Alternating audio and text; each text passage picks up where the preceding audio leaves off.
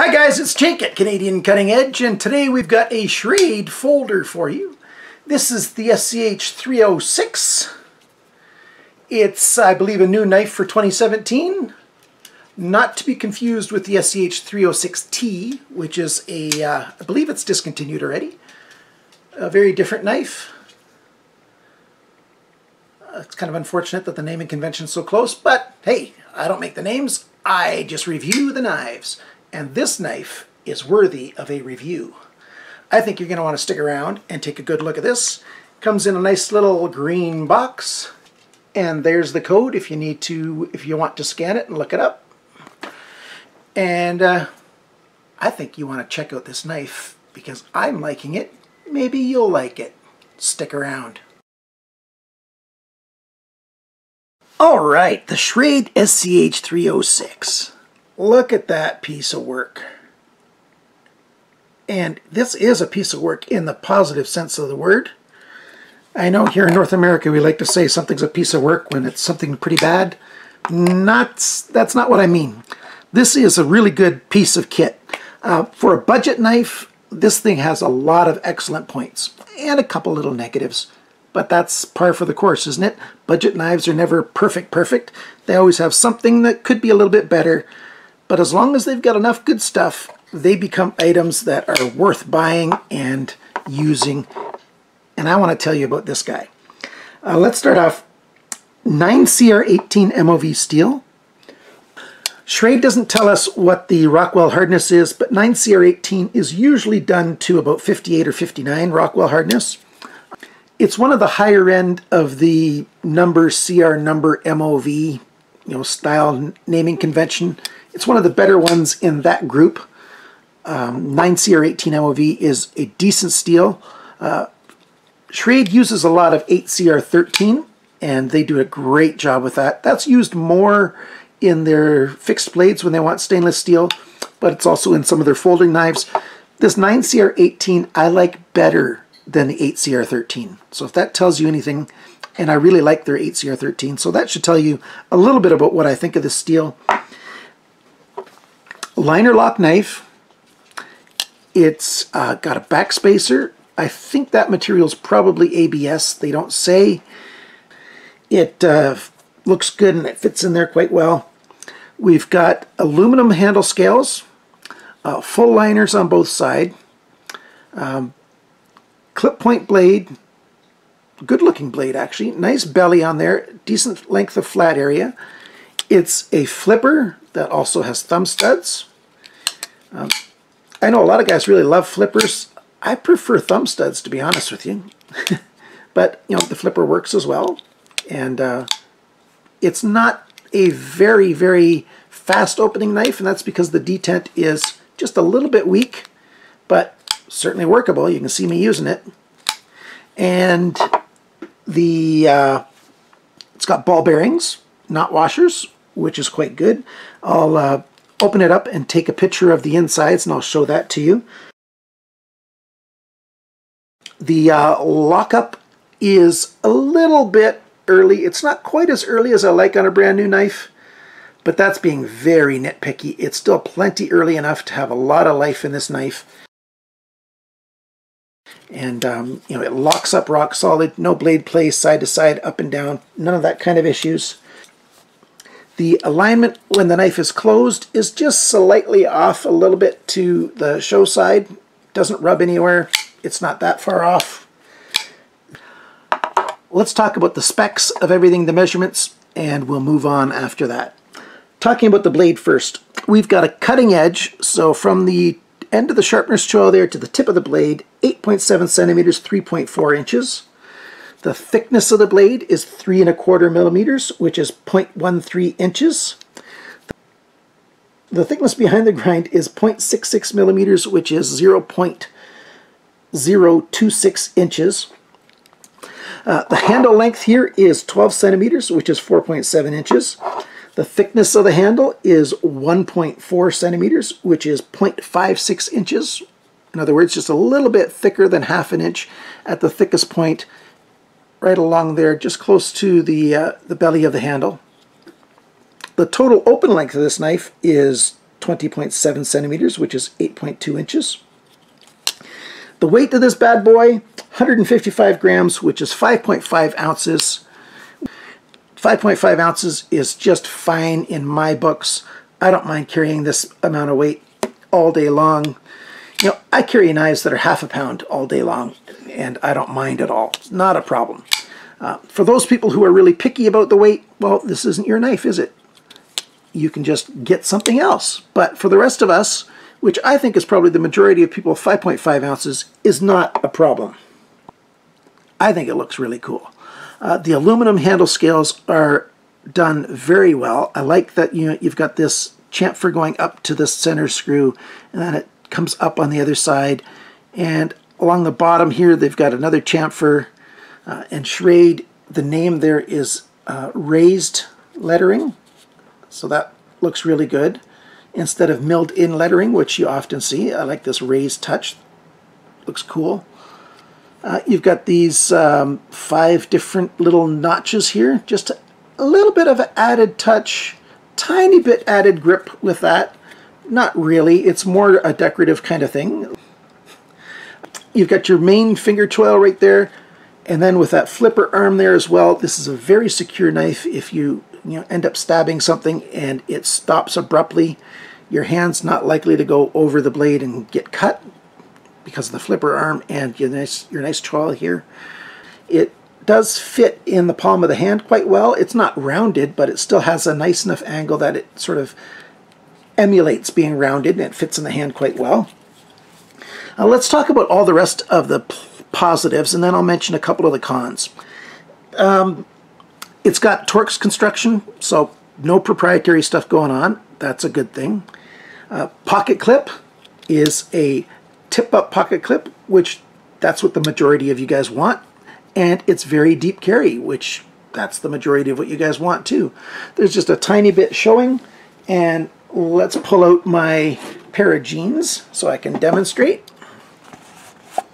You sit in your pair of jeans like this. There's not much to be seen. If you're looking down, of course, you can see the knife in there, but most people are going to be looking, side on, maybe slightly down. You can just barely see that it's there, and the pocket clip just hangs there. No problem at all. Really easy to get in and out. Actually, if I say it that way, some people are going to think it falls out of the pocket easily. No, it actually has a decent amount of grip. You can hear it clicking when it goes over the thickness of the seam there. So, that means it's got a decent amount of spring holding down on there. And, it fits in there quite nice. And it's a great little pocket clip. Except for, if you look at it in this orientation, I wish that the pocket clip right here at the end maybe went down just a little bit. If it was no higher than at the beginning of this spot, see where it dips down to touch, the frame of the handle of the knife. I wish the end here was just a little bit lower. It's a little bit over generous, as if somebody is wearing a really thick pair of pants. If you're wearing jeans with liners in the middle of winter, this is still going to go on really easily. It's a little bit more generous than it needs to be. Once this review's over, I'm going to be bending that down just a tiny bit, because it gives me I don't call it a hot spot in the hand, but it's just a little bit annoying with the tip of that right there in the middle of the palm of my hand. The lanyard hole, perfectly large enough for 550 paracord. You can probably get 1100 paracord in there, and it's far enough back, and it's a really good orientation. It's one of my pet peeves these days. In the last couple of years, knife makers have been doing silly things with the lanyard holes. They've been putting them in odd places, where they're too far down the handle and everything. This is where a lanyard hole should be. If you're going to put a lanyard hole through the handle, this is specimen number 1 in a demonstration of how to do it properly. Schrade, you got it right. Everybody else needs to look at this knife and see that's how you do a hole for a lanyard. There's a little bit of jimping on this knife. Some of the jimping is on this plastic insert right there, and it's just enough to add a tiny bit extra hold when you're doing the odd kind of grips other than your standard saber grip. you know, the jimping doesn't help there, but on your other grips, and it works with a number of different kinds of grips, that adds just a little bit. And on the thumb riser here, that is some very gentle jimping there. It's just enough that you can sense that it's there. It's not sharp, it's not hot, it's not overly aggressive, and it's not so minimal that it's not worth it. It's done very well. I like that jimping. I already mentioned earlier, but I think I should mention it again. Lockup is solid. There's no blade play anywhere. And the liner lock here, I'm going to give you a close-up picture in this orientation right now. As you can see in that close-up picture, the lockup is very good. It's not perfect the way I like a brand new knife to be, but this is still very good. It's plenty early enough that you've got lots of wear, lots of life out of this knife, and it's nice and solid. And it's easy enough for me to open and close with my left hand as well. I grew up left-handed, but with 3 older brothers, I'm actually a little bit better with knives in my right hand than my left, but mostly ambidextrous. What else are we going to talk about? The sharpness. This blade came nice and sharp from the factory, and the cut tests that I'm going to do were recorded before I did the review, and I think I'm going to try doing that for most of my reviews now so that you see what it's like from the factory, the cutting edge, instead of seeing what the cutting edge is like after I've used it for a while. So you guys comment, tell me what you think of that. If you prefer the cut tests to be done with the factory edge, or if you prefer to see my cut tests after I've used it for a while. I'd like to hear your opinion on that.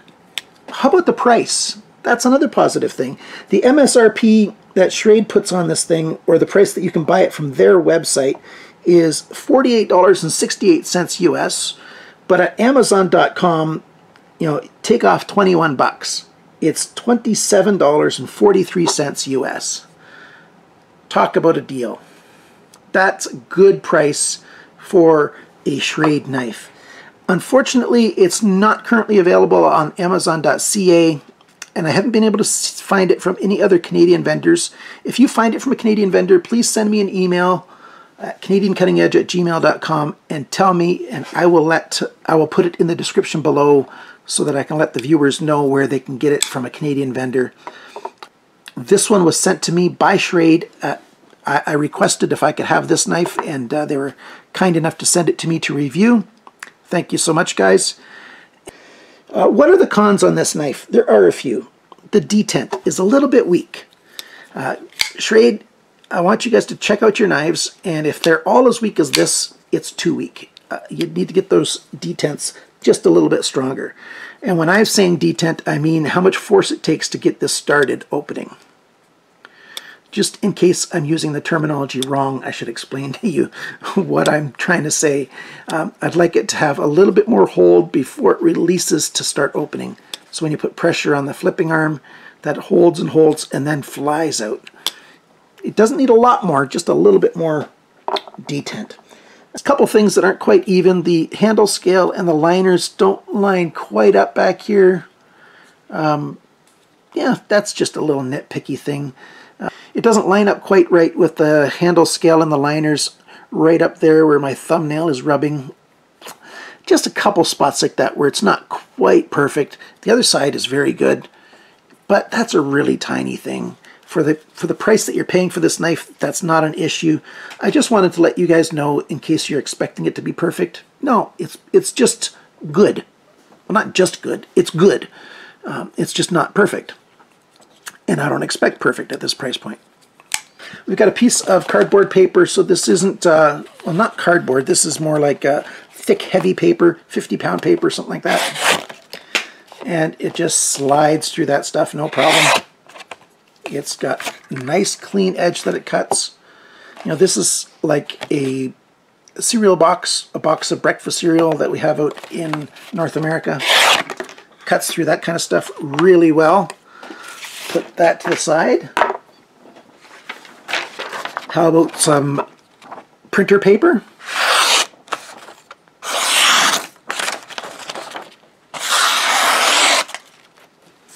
I've got some 9-strand paracord. Let's See how well it goes through that. And I'm just going to try to push through and not sliding.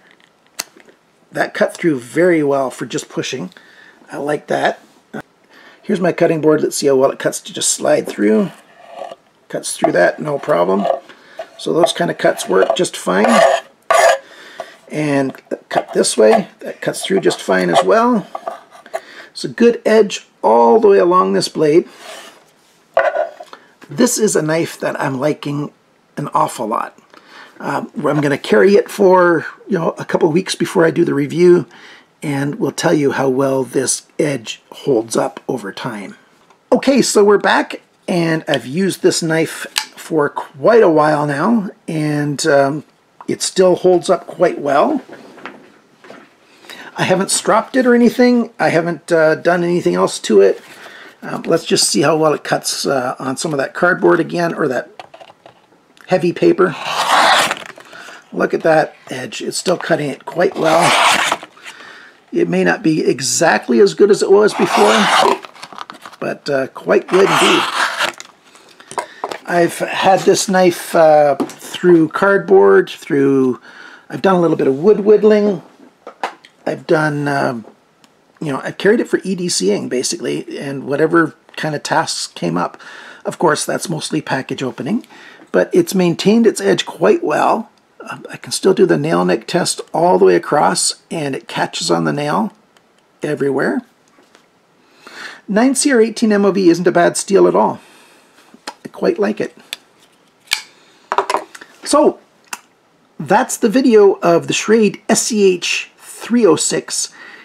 It's a knife that looks good, feels good. It's not perfect, but its fit and finish is quite good. Its weight is okay. I think this is a buy. If you're looking for a knife like this, if you like this kind of styling, go ahead and use the links below in my description. If you use my links, I get a little bit of a referral fee, a little bit of a commission, and that helps to fund this channel, so I thank you so much for that. And I want you to like, share, comment, and subscribe. Thank you so much. Remember, always cut towards your chum and not your thumb.